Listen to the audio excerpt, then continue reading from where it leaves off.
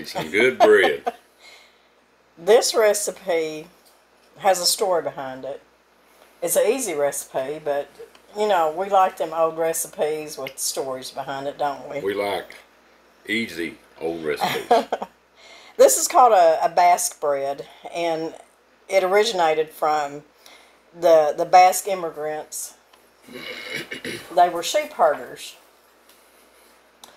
up in like the mountains of Idaho and Nevada, Montana, California, places like that. And when they would move their sheep from mountain to mountain or whatever, I guess in the wintertime, they had what they called sheep wagons. And they say that some of these sheep wagons had little stoves in them. I guess maybe it was a wood cook stove, I don't know. More than likely. And so they'd have these little wood cook stoves, plus they'd have a little oven, kind of like ours does. But when they would cook this bread, they do it in like a cast iron Dutch oven. I'm going to be using my enamel cast iron today, cooking ours. And what they do is they would dig a hole, a pit, and put coals down in there and set their Dutch oven down there and cover it up, and with like coals from sagebrush or some kind of what is that that wood out there in Nevada? Is it fir? I forget. There's certain kinds of wood out there, but anyways, they would dig these pits and put them in the ground and then cover them up with coals and stuff, and that's how they'd bake this bread. This is Basque sheepherders bread. But we're not going to dig a hole today. We're not digging a hole in the ground. We're either going to cook it in the wood cook stove, or we're just going to do it in a regular oven. And I'm thinking about just doing it in a regular oven because most people don't have wood cook stoves. Right. And because we're about to burn up in here today, and we really don't want to crank it. And it's not even going to get above freezing today. No. But there's really not very many ingredients in this. My kind of bread. Your kind of bread. And it's going to make a big old Dutch oven full. A big old honking loaf of bread. So are you ready? And I'm going to eat some of it. Yeah, as soon as it comes out while it's hot. Yes.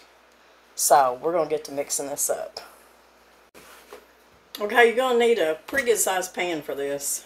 And I've got my old washed dish pan that I use for everything. I even make my chicken and dressing in this thing. Everything. I pick my green beans in it. Just everything. What we're going to start out with is 3 cups of hot water.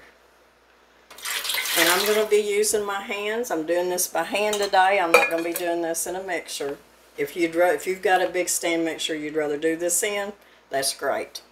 But if y'all have watched my older videos making bread, y'all know that I like to get in there with my hands. I'm going to put a half a cup of butter. Now I'm putting this in hot water so it'll start to melt just a little bit. Just kind of work it around in there.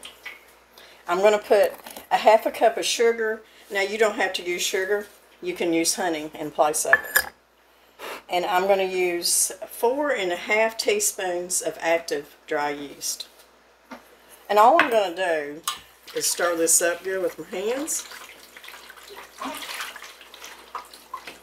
I'm going to cover this up and I'm going to let it bloom. I'm just going to let it sit and I'm going to let it bubble and bloom up. So that's our first step, and it's about that easy. Now it does call for I think 2½ teaspoons of salt, but I'm not going to be putting the salt in here with my yeast. I'll be putting the salt in with my flour.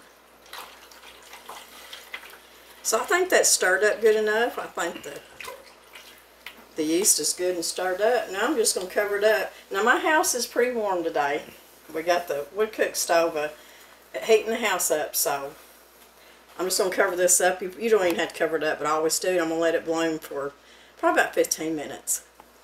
Okay, you can see that our yeast and everything's good and bubbly. The butter's melted in it. So now we're going to start mixing up our bread. What we got in here is our 3 cups of hot water, our half a cup of butter, our half a cup of sugar, and are 4½ teaspoons of active dry yeast. So the recipe calls for 9½ cups of all-purpose flour. That's going to be give or take a cup. We never know for sure. I've got some bread flour that I need to use. So I'll be mixing, this is 5 cups of bread flour, and then I've got 3½ cups of just regular all-purpose right here. And then my other cup of flour is going to be for when I'm kneading my bread. So that's really all you need that 9th cup for. So what we're going to do is I'm going to add my 5 cups of flour in here. And we're just going to start with 5 cups. And I'm going to go ahead and put my 2½ teaspoons of salt in here with my flour. And I'm going to use my hands. Now, like I said, you can do this with your mixer. But if you like to bake bread like I do, it's just one of those things that's very, I don't know, it relaxes me when I make bread like this. I can take my time with it, mix it up. It's just very, I think, therapeutic or something, I don't know. So you can see how wet that dough is still. It's real shaggy with that 5 cups of flour.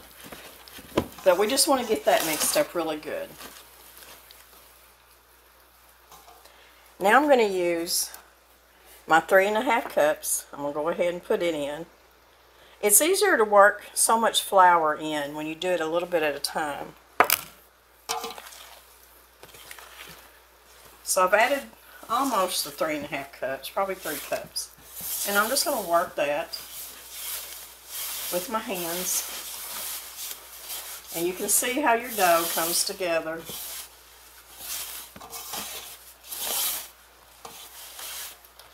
Now, it all depends on your weather outside. Today is very cold. We've got sleet and snow. So a day like this and how much flour I add will be different from maybe a day that there's a lot of humidity. It's real, I don't know, because the house is pretty dry with the wood cook stove. So this is still really sticky, so I'm going to go ahead and add the rest of my 3½ cups. So altogether that was 8½ cups. And like I said, the recipe calls for 9 cups. But we're going to hold that 1 cup back.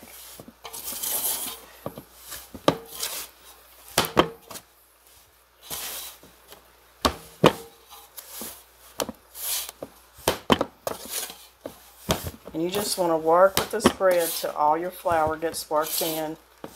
And you're going to have a soft, stiff dough. It's not going to be shaggy and wet anymore.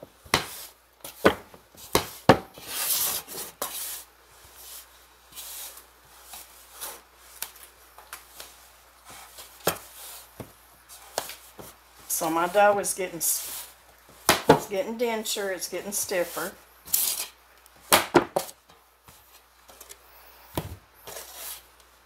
So what I'm going to do is I'm going to bring my mat out.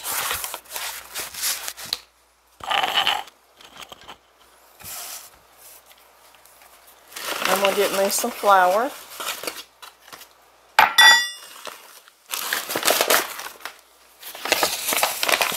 And I'm just going to sprinkle a little bit on here.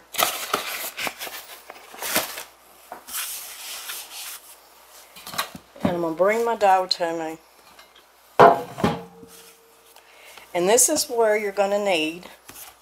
And you're going to knead this bread for about 10 minutes.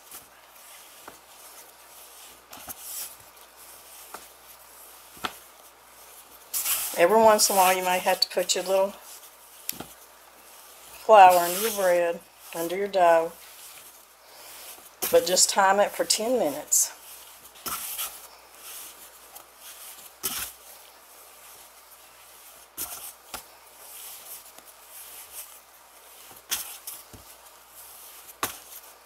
You don't want to use too much flour. So just use as little amount of flour as you have to while you're kneading. You can see that my dough's not sticking anymore. And I'm really not in need of using any more flour. So when I don't have to use any more flour, you won't have near as dense bread. Okay, I've been kneading on this dough for 10 minutes. And you can see how pretty it is. It's good and soft. Kneaded up good. Now you can use whatever oil you prefer to use. But I prefer when I'm making bread to use olive oil. That's just my choice.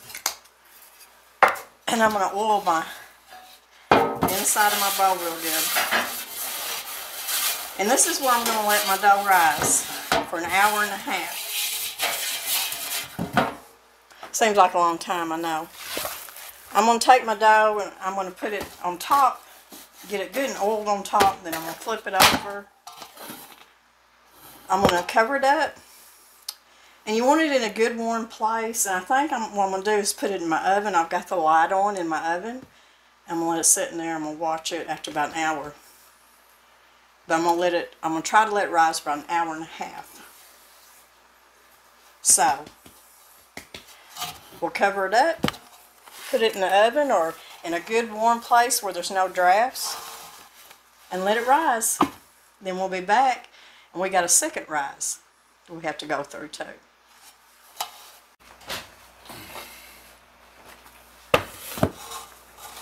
Woo! Look at that proof. And that's a pretty big pan, so if it was in a smaller pan it would have poked up taller. But there's your dough. I'm gonna let you have the You get to the fun part. Just lightly punch it. Don't take your aggressors on it. Wash my hands. Okay, I know you got clean hands. See all them bubbles? You want to push them bubbles out. I'm going to punch it too. Feels like bread. Feels like bread. So now what we're going to do is take that dough out.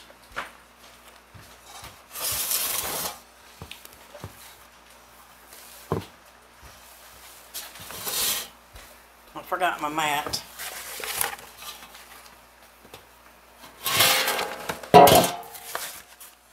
Take that out. Now, we're not going to need this or nothing for a long time. I just want to put a little bit of flour right there.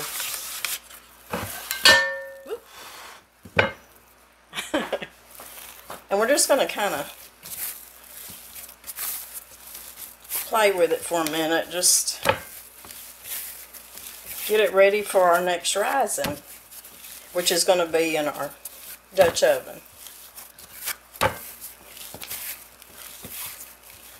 So I'm just going to knead it for just a couple minutes. They're pretty good at that. It's kind of fun, I tell you. Get your stress out of them. Yeah, it's good on your forearms and my arthritic fingers. But you don't need to mess with it too much.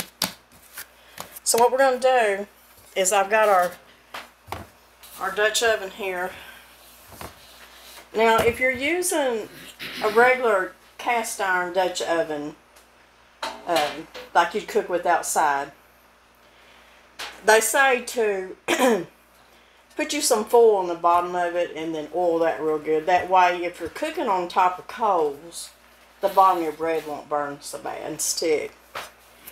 But what I've done here is I took some parchment paper and I put it in the bottom.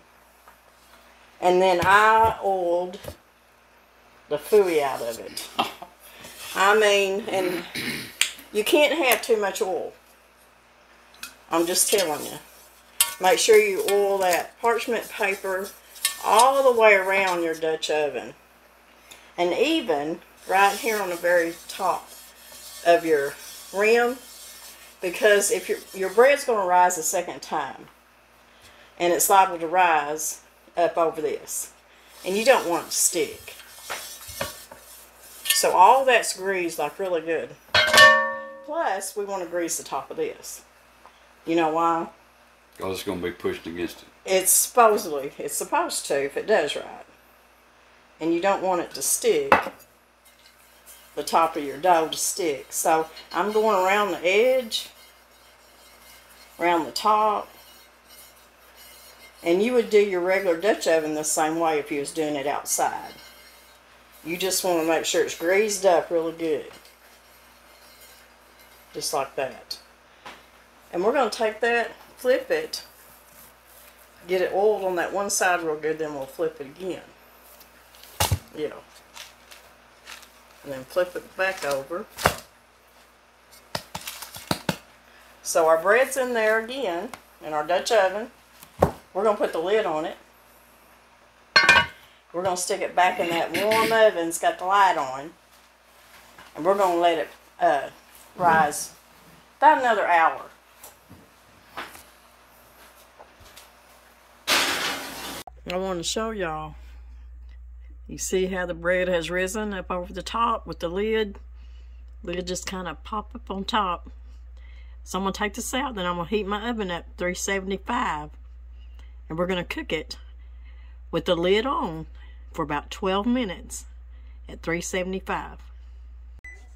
Okay, our oven is heated to 375.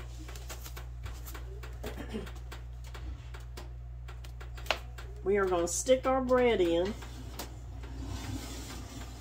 with the lid still on, and we're going to let it cook for 12 minutes just like that.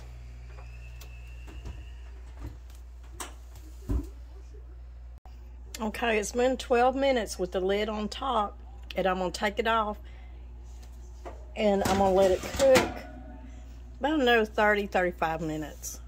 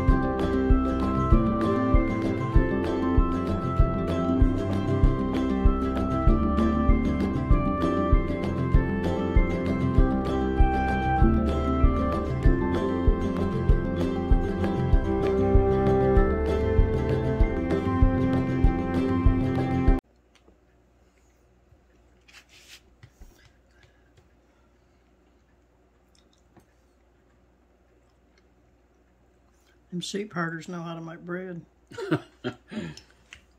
You know how to make bread too.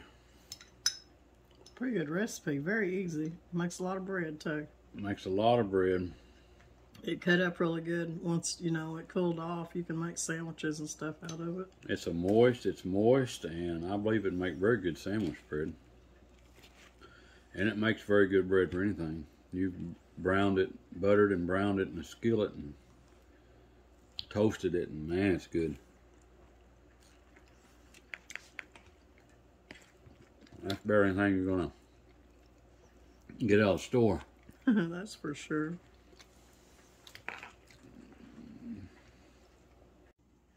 Well, y'all know how much that I love making homemade bread, and this is some really good bread.